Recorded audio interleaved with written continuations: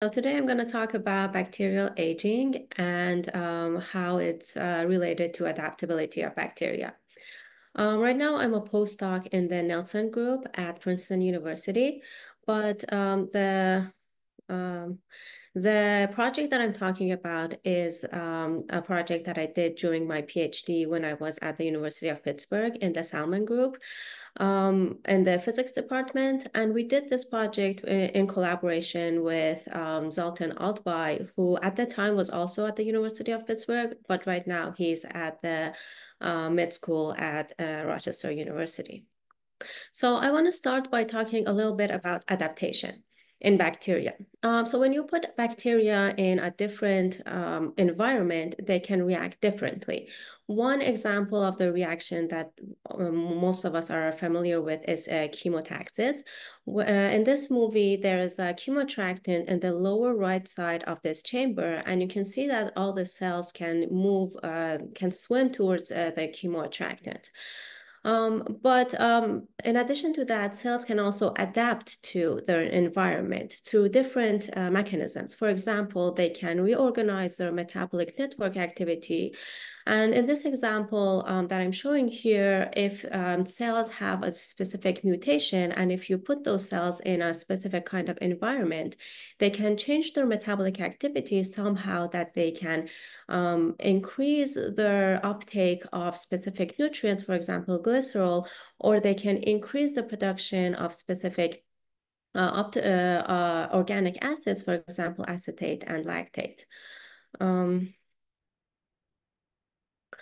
Another example would be where cells can undergo internal phase separation.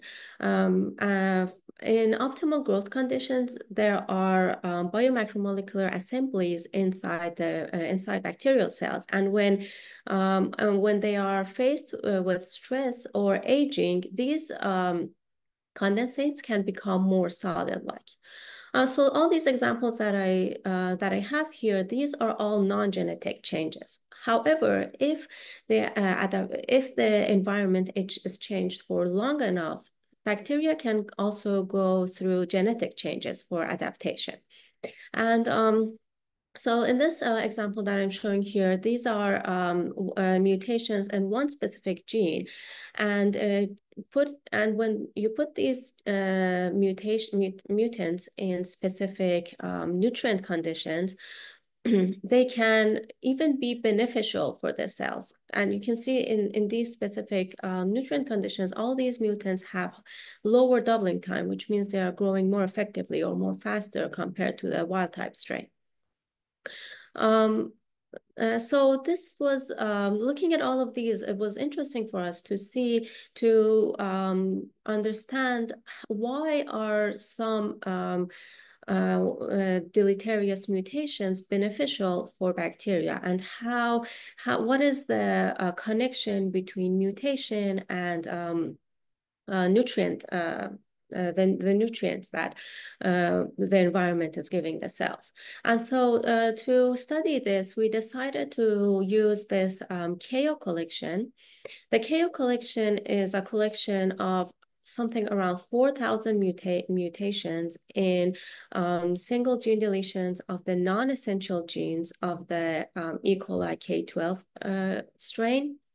That this group developed this collection in 2006, and the same group was also able to come up with a high throughput method that they could measure the growth parameters of the colonies of these bacteria. Of all these 4,000 mutants, they were able to measure these the growth parameters. And so they measured three different parameters: the maximum growth rate, or MGR, of the colony, the saturation point that the colony would grow to, and they call that SVG, and the lag time of growth, which is the time that it takes for the colony to go into exponential growth, and they call that LTG. And of these 4,000 mutants that they had, they found that this number of mutants would have different values or lower values compared to the wild type. they would have these cells would have lower SPG or slower MGR or longer LTG. And so we decided that we could compare these mutants to the wild type to see what are the differences. And these were all done on agar, which is a highly nutrition media. However, we thought maybe if we put these mutants in different types of nutrition for the same as I showed you in the last slide, maybe they will show even higher growth to wild type or similar growth to wild type. So today I will be talking about these two groups that showed lower SPG and slower MGR. And so the specific question that we were interested, as I mentioned, is that how are these mutation-bearing cells can survive and continue to exist for an extended time. And so we decided to take two different approaches to answer this question. We first measured first measured the population growth of these different strains and looked at the different parameters for population growth. And then later on, we started looking at the single cell growth. And today I will mostly talk about the single cell growth of one of these mutants. But in the beginning, I want to talk a little bit about the population growth as well. And I'm going to start about population growth. So we took a very standard approach to this. We looked at liquid microbatch cultures of 65 of these mutants. As I mentioned, this is the E. coli K12BW25113 strain. And we also, as I mentioned before, we were interested in looking at different media conditions. So in this case, we had three different media conditions. LB is Luria broth, which is a very nutritious media, and wild type can grow very efficiently in this media.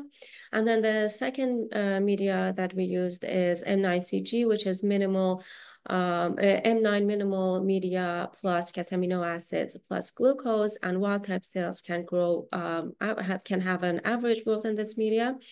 And the last one is M9G, which is M9 minimal media plus glucose, and wild type cells grow pretty slowly in this media. And so this is one example of the measurements that we did. This is wild type in LB. We measured the OD of the liquid microbatch culture over time, and then so we had this for all the three different media conditions and for all the mutants, and using these growth curves, we can measure different parameters. The first two parameters were the ones that I already mentioned, the maximum growth that this curve can take, and then the saturation point of this growth. And then we also took two other measurements from this other study. The first one is T exponential, which is the time that the growth is in the exponential phase, and AUC, which is the area under this curve. So overall, we have 4 different parameters and 3 different conditions. That means 12 parameters per mutant, and this is a lot of parameters. So first thing we did is that we looked at the correlations between these parameters, and we found that there's high correlations among many of these. So we thought maybe we can reduce the number of parameters, and by doing a principal component analysis, we found that we could explain more than 95% of the entire data by using only 2 parameters. And here you're looking at all these mutants projected on the first 2 principal components, and all the 65 mutants that we used. And we also did a hierarchical clustering, and we were able to cluster these into 2 clusters. So wild type here is the black dot, and you can see that cluster 2, that most of the mutants are in cluster 2, which means that they have a very similar growth compared to wild type, while cluster 1 has a different growth. And all the mutants in cluster 1 are the ones that are in the cysteine metabolic pathway. So these are a lot, but today I'm not going to talk about all of this. I'm only going to talk about a little bit about these ATP mutants that are part of the ATP synthase. And so I want to explain what the ATP synthase is and what it does So this is the enzyme ATP synthase that synthesizes ATP from ADP. It is an intermembrane protein, so it's inside the inner membrane of bacteria. It has two different parts. F0 is the part that contains these three subunits, A, B, and C. And then F1 is this other subunit that it's in the cytoplasm, and it contains alpha, beta, gamma, epsilon, and delta subunit. And so these three subunits are responsible for moving the protons into the cytoplasm, and then these other subunits synthesize ATP. And so if we remove each of these subunits, we can get a mutant, and then we can look at how that mutant is growing in these three different media conditions. For example, if we remove this alpha subunit, we get a mutant that is called ATPA. And then we can look at the growth in the three media conditions. And in all the graphs that I'm going to show, the darker graphs are wild type, and the lighter ones are the mutant. So we can see that in the nutrient rich condition, which was LB, as expected from the previous study, there is a difference between the growth of mutant and wild type. However, if we move these into less nutrient conditions, they have pretty similar growth compared to the wild type. And so we can look at other mutants as well. So if we remove this A subunit, we can see a different behavior in the population. For example, we can see that the most difference is in the less nutrient condition. If we remove the C, this is how it reacts. All three have different different growths. And if we remove this delta subunit, again, the most difference is in the LB condition. If we remove the B, the highest nutrition and the lowest nutrition have differences. And this goes on. We can remove each of these and look at the differences. And so we decided if we want to look into very details of what is happening, we have to choose one of these. And we decided to look into this ATPA mutant, where it was very interesting that we can see that they have a difference in the highly nutrition condition, but they don't have any differences in the low nutrition conditions. And so so comparing this, the ATPA to wild type, and the only thing that I'm going to show to you about the population are these four parameters that I already talked about, and you can see that the same thing that you can see in the growth graphs. You can see that there is a lower difference in the M9G compared to LB. And so I want to move on into the single cell dynamics from here on. And then at the end, I will try to kind of connect the single cell dynamics to the population growth. So to study the single cell dynamics of the wild type and the delta ATPA cells, we use this microfluidic device called the mother machine that I guess a lot of people in the audience here know about. But for the people who don't know about this, I am going to give a very short introduction of what this is. So this was a device that was developed in Sakjun's group in 2010. And the device has a large channel and then some small channels that are perpendicular to the large channel.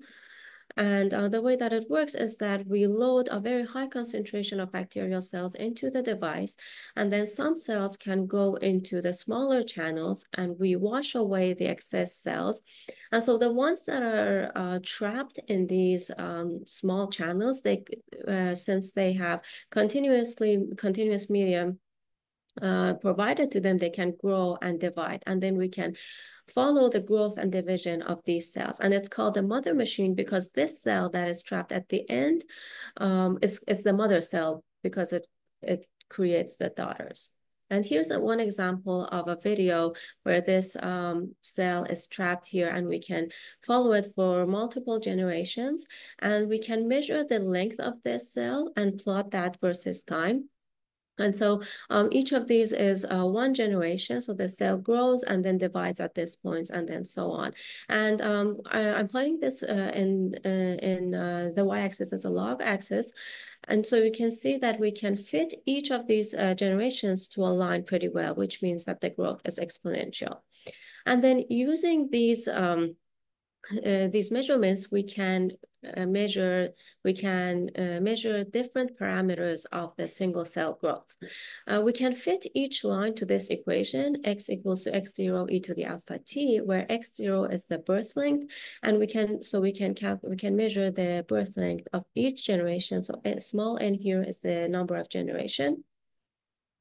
We can also measure the slope of this line, which is alpha, which is which shows the exponential elongation rate, EER. So I'm going to use short abbreviations in my presentation. I will use BL as the birth length, EER as the exponential growth rate. And the last parameter that I'm going to talk about is the time that it takes for each of these generations, and or the inverse of the time. And I'm going to call that DR, which is the doubling rate.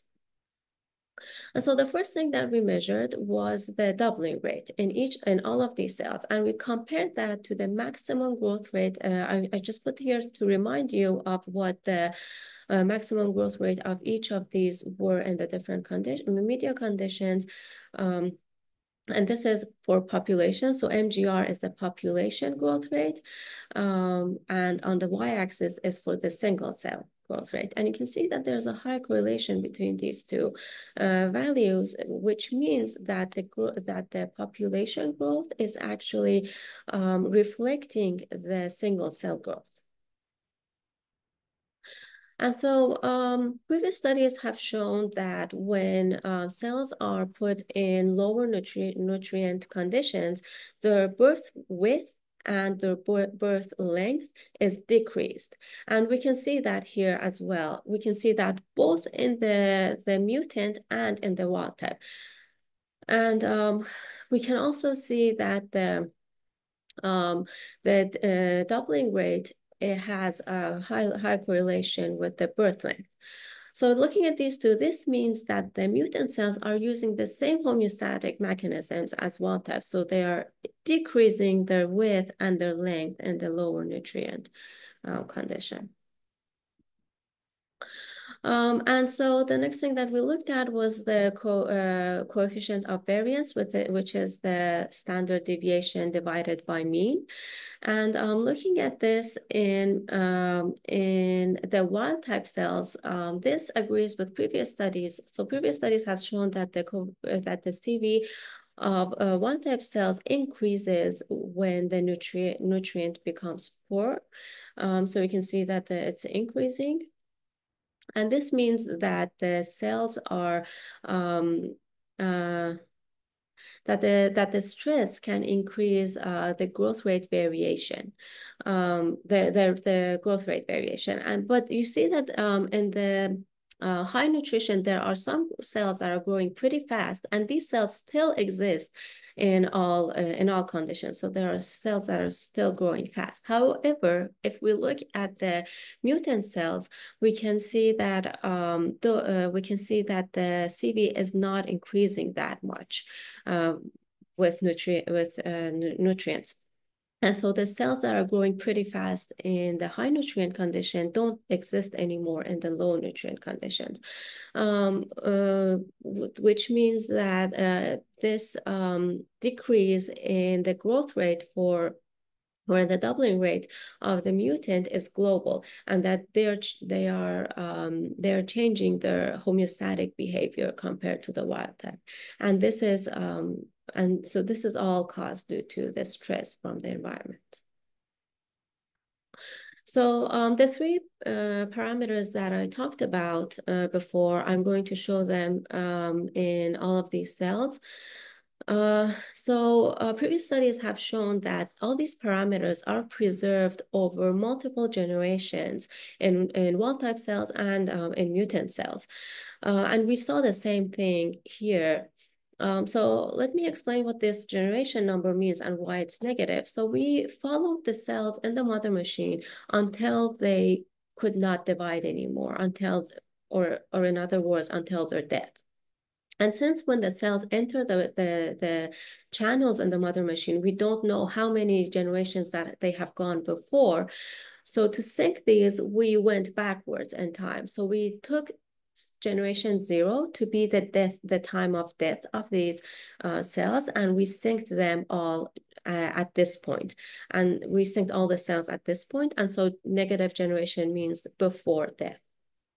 Well, actually, generation 0 is the one generation before death. So it's the last division that the cell can go through. And so previous, as I mentioned, previous studies have shown that the growth parameters are stable over hundreds of generations. And we saw the same thing, that for more than 25 generations before death, the values of birth length for both the wild type and the ATPA are the same.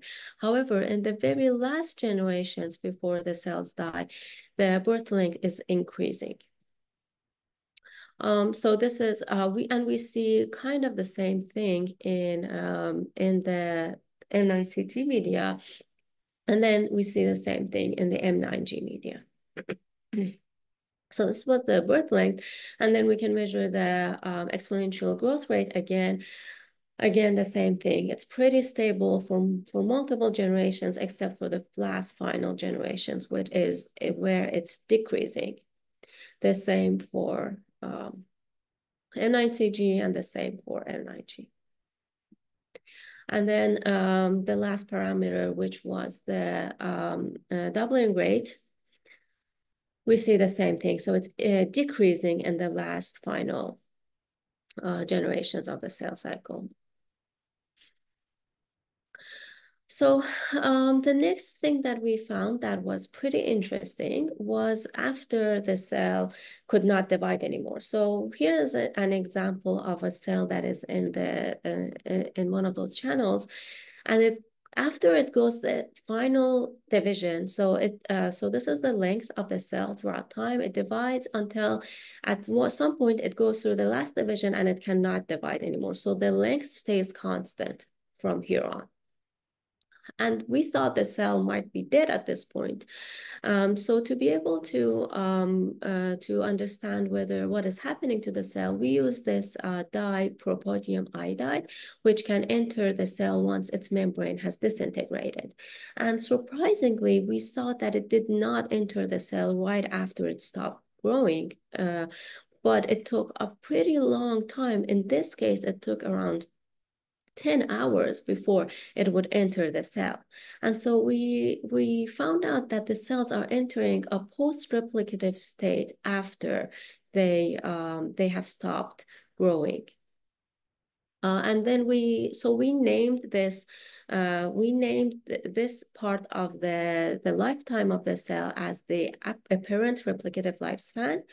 And we use the word apparent because we don't know how many cycles the cell has gone through before it enters the channel. So this is the number that we can only the numbers that we can count after it enters the channel. And then so at this point, it's the end of the apparent replicative lifespan. And then after this, until the dye can enter the cell, we call that as the post-replicative lifespan.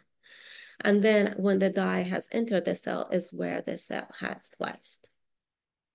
And so we could measure the timing for these cells. So in these graphs, each line is one single cell, and we can measure the apparent replicative lifespan and the post-replicative lifespan for each of these.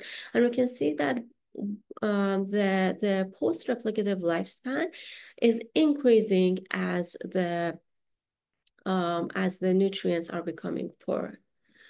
And looking at the mutant and comparing it to the wild type, we can see that the apparent replicative lifespan is not is increasing a little bit, but it's increasing a lot in the LB condition, but not that much in these two conditions. However, the post-replicative lifespan is increasing a lot. So this is the x-axis in all of these graphs here is time. we did the same measurements, but this time in terms of generations, number of generations instead of time. And here's what is more interesting, that although in terms of time, they are not so different, but in terms of number of generations and their apparent replicative lifespan, they are very different. And so at this point, we looked at the transcriptome profiles for these different mutants and compared them to wild type. And the specific stress response gene that I want to talk about is RPOS, that previously it has been shown that RPOS is activated in nutrient deprived conditions or due to molecular damage. And RSSB is essential for degrading RPOS. So looking at the Maryam, you have 5 minutes. Okay. All right. Thank you. Looking at the three conditions, we can see that the mutant is changing.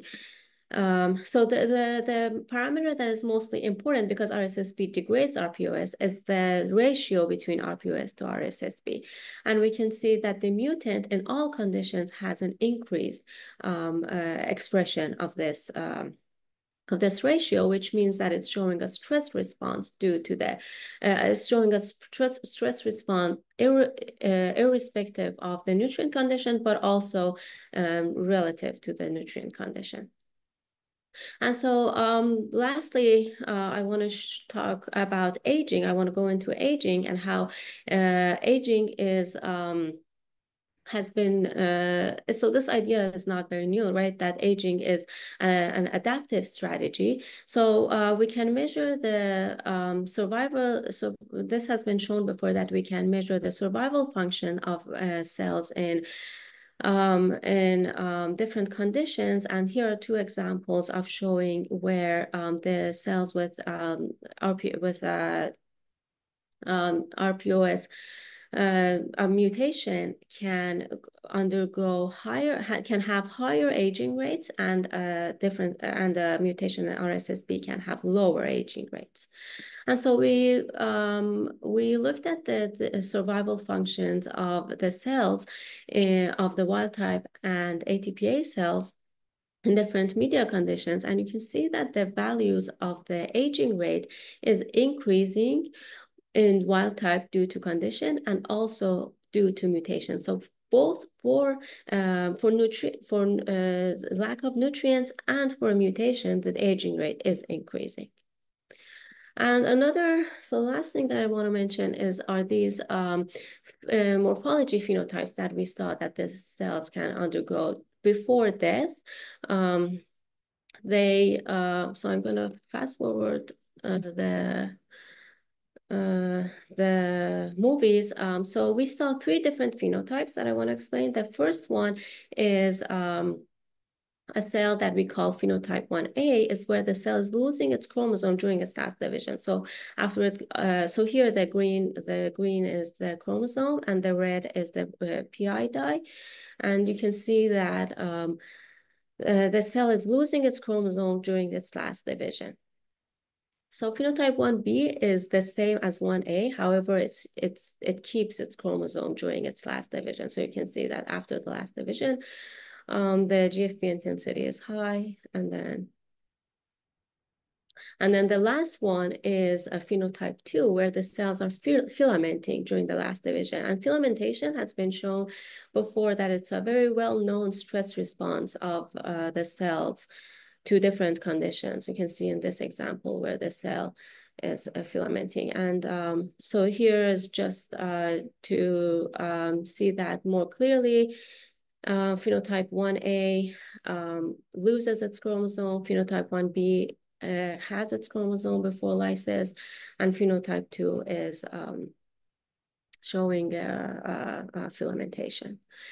And so we looked at the different ratios of these two different phenotypes in these cells, and we saw that in the high stress condition, in the M9G condition, they are both showing higher percentage of phenotype 2, which means that this is a stress response. So the cells are changing their phenotypic, they are phenotypically changing due to the stress. And we can also look at the aging rate of these two different types. And we can see that the aging rates of phenotype 2 is lower in all conditions, and both wild type and ATPA, which means that the cells are actually changing their phenotype so that they can lower their aging rate. And this is how they're adapting to the environment. And so this is my last slide where I want to summarize everything that I said. So here we try to find a connection between nutrient availability and the gene dysfunction of cells. And we found that when the nutrient availability is high and there is no gene dysfunction, it's optimal condition where there's very low aging rate in the single cells and high growth rate. So, and this is happening for single cells, and connecting this to population growth. In population growth, we can see very high optimal condition. When nutrient availability is high and gene dysfunction is also high, the cells can go through resilience through allostasis, which means that they will have a little bit of higher aging rate and a little bit of lower growth rate compared to the optimal condition. But they can, in the population, as a population, they can adapt to this, and they can go through a high growth rate for the population. When the nutrient availability is very low and the gene dysfunction is also low, they will have degraded resilience, which means they will have higher aging rates, lower growth rates, and they go through this phenotypic change that I mentioned, where the cells are filamenting. And when you look at the entire population, this is an example of what at NM9G, the entire population will show lower growth rates. And the collapse is where there's very low nutrient conditions and high gene dysfunctions, where the aging rate is very high and the growth rate is very low, and the cells mostly lyse, and you see that the population is collapsing. And so with that, I just wanted to thank everyone. Our manuscript has recently been published, so you can go to this if you have any additional questions or you wanted to read more about this. And I wanted to thank everyone who helped us in this project, my advisor, Hannah, and my co-advisor, Zoltan, Amy, Alicia, Peyton, Harsh, and Asil, who each of them did parts of this project. And thank you everyone for listening.